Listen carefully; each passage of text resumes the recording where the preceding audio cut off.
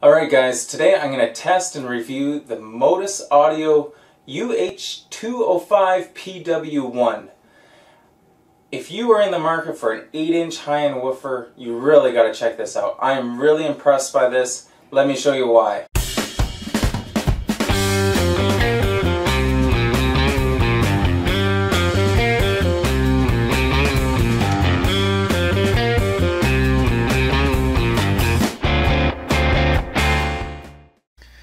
The first thing I wanted to do is show you how beautiful these things are.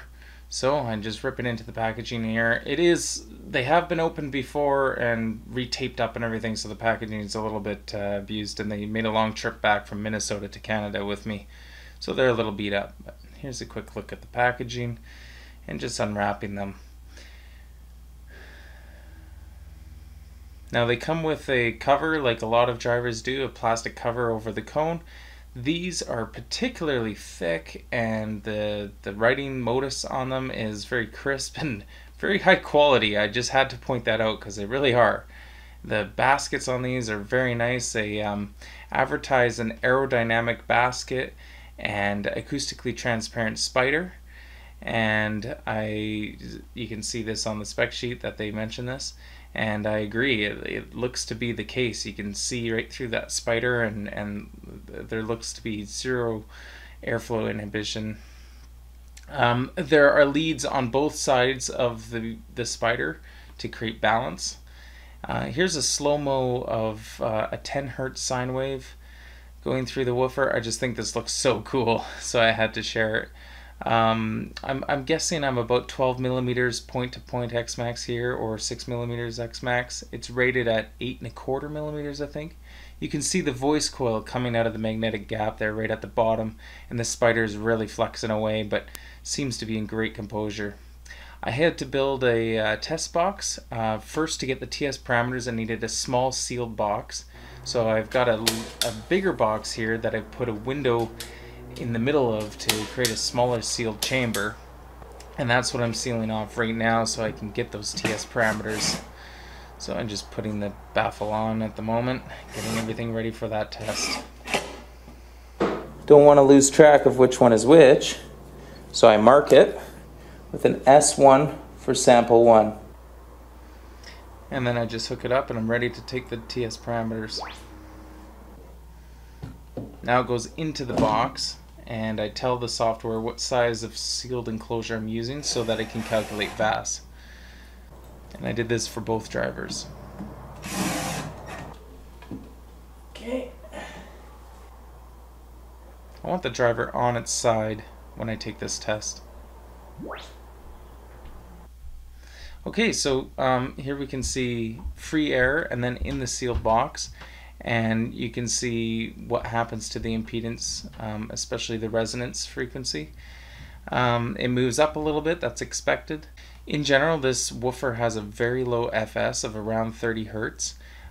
That's measured a little bit higher than spec, but there is a review by Audio Express, and this is also the result they got, right around 29 or 30 Hz.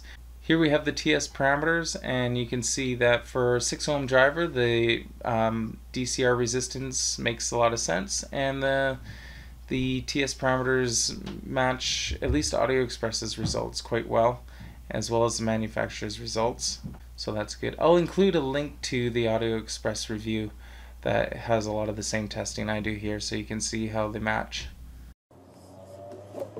These plastic covers are so hard, they actually support the woofer without touching the surround. Sample 2, here we go. So I did the same thing. I did free air and then in the box. This chart just shows the TS parameters again. The DC resistance matches a 6-ohm spec, and we have really, pretty good match to the Audio Express results as well as the factory specs. And in general, these TS parameters look very good. Overall, I'm happy that both drivers have similar results and that the TS parameters are looking like they can make a lot of bass out of a reasonably sized box. Okay, now if we look at both impedance plots for each driver, sample 1 and 2 overlaid with each other, you can see we're getting pretty good agreement between the two. As the image says, green is sample 2, blue is sample 1. We're seeing very good consistency here, which is expected for this price of driver. It's not perfect, but it's also not unusual to see this kind of difference between the two. I'm being really picky here only because it's a boutique driver, it's quite costly. So you can see that the impedance does seem to diverge a little bit as you move up in frequency, from about basically nothing to nearly half an ohm as you move up past 1000 hertz. Certainly the difference we're seeing here is nothing like we saw on the Fountech, which is also an expensive driver, and those drivers were actually advertised as being matched. Something to point out here is that the impedance minimum is at about 120 hertz and it's 7 ohms. I don't understand why this is a nominal 6 ohm driver other than DC resistance is below 6 ohms, but clearly this is a nominal 8 ohm driver, which is actually a good thing in my opinion because 2 of these can be used in parallel. So I kind of like this. I'm even tempted to pick up another pair to be able to do a 3-way like that. Okay, so now I'm gonna cut holes in that window brace in between the 2 chambers so that I can use the whole chamber. This is gonna suck. There, and I did that, and now the whole box will act as a larger volume. So I'm just going to put some silicone down so that I can attach the baffle. To carry on with my testing, I'm going to turn this into a ported enclosure now. I'll just screw this in place. I'm not going to get too picky about making sure it's glued on, real secure, anything. This is entirely just for the testing. So based on those TS parameters I just measured, 50 watts, 43 liters is my test cabinet, and 33 hertz tuning with this port here, just one of these, should get me this result. That's a close-up of the port. So I just load up sample 1. And there's an impedance sweep to show us how the port tuning did. And we can see that the tuning frequency is roughly 34 hertz, so we're very accurate with what the box model predicted. Okay, so let's take this thing outside and get some good measurements. Because this is a woofer that's meant to be used in a 3-way, I needed to go outside. I couldn't do my usual measurements in the shop because I need to get a more reflection-free measurement to a lower frequency. So that's why I'm doing this. I'm not going to take the off-axis measurements outside, but I am going to get the on-axis sensitivity and overall response. Here I'm going to hook up the wires and get the 1 meter distance from the woofer to the microphone, which is really challenging when you're 8 feet up on a ladder and trying to reach out there and get all this. And it was getting late at the time. I started this around 8:30 at night and the sun was setting fast. Ooh. It is getting late. Trying to cover all this in 1 hour.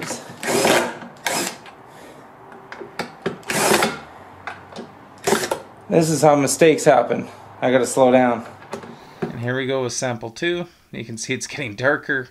Like I said, mistakes can happen here, and I've never dropped a box out on my ladder yet, but there's a first for everything.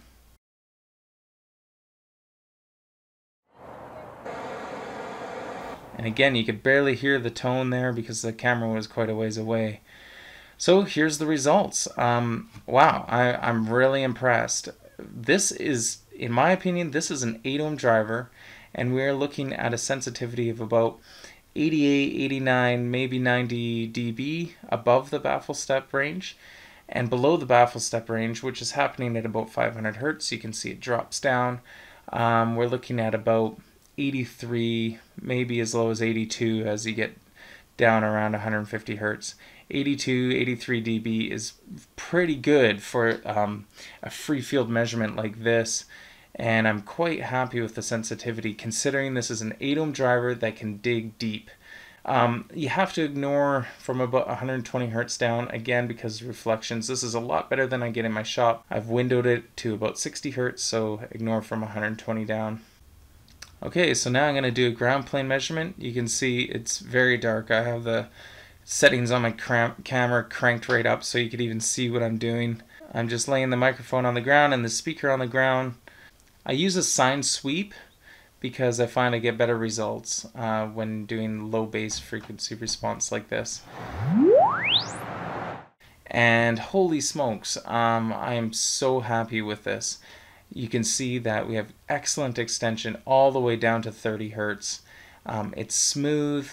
This is better than the box model predicted. So if we just jump back to our impedance results, you can see here the tuning frequency is 34 Hertz, and the box model shows again a tuning of about 33-34 Hertz. Has kind of a bit of a peak and then a sharp roll off. You know, with that in mind, go back to the ground plane measurement. This is better than the box model predicted, and this is an excellent result. This is truly high fidelity here. This is the kind of woofer most manufacturers would dream to have in their speakers. In my opinion, this is what makes the woofer worth every penny that it costs. Okay, so I'm going to go into the shop and get some off-axis measurements here. So I'm measuring a little closer. I don't get the gating quite as low, so the frequency response is from about 200 and 250 Hertz and up is where it's reliable. But you can see here we get excellent off-axis behavior. Again, like the bass response, this is outstanding.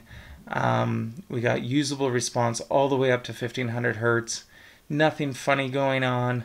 A lot of 8-inch drivers are just totally losing control by 1500 Hertz, and this is staying fairly well composed, and it is, I think this thing is usable in a two-way, believe it or not. It'll take a special tweeter to be able to use it in a two-way, but it is a possibility. So if you need a really high-end, good bass two-way, this is a driver to look at. And you can see we got excellent results here. I think I might use it in a speaker like this. This is the test box from the VIFA Mid and Foundtech Ribbon tweeter, and I think it might be a good way to go. There you have it, guys. I think you can see why I'm so excited about this woofer. I'm going to use this in an upcoming three-way and kind of let you follow along in the project. I'm not sure exactly what I'm going to do, but it'll evolve, and you can see my thought process as we go along. Hang tight. I'm also going to have a review of a 12-inch mid-bass kind of mid-woofer from De Novo Audio. It's called the Magnum 12, and it's going to be coming up soon. And I'm also really impressed with what I'm seeing so far on that one. I'm not quite done, but it will be coming soon. And I'm also going to get to some tweeters and things like that to round out the testing a little more. I'm just starting out, so we're at like 4 or 5 drivers so far. And if you want to see more about the drivers I might use with this woofer, check out over here the VIFA Mid review that I did and the Foundtech tweeter review that I did. And I'm thinking about using these drivers in a three-way. Also, if you can click here, you can subscribe to see what I do with it in the future, as well as other projects and sound, audio, technical things that I tell you about. So please subscribe, like the video, comment if you have anything you want to say, especially if you have any suggestions of driver reviews. Please comment below and I'll take those seriously. Thanks, guys. Bye.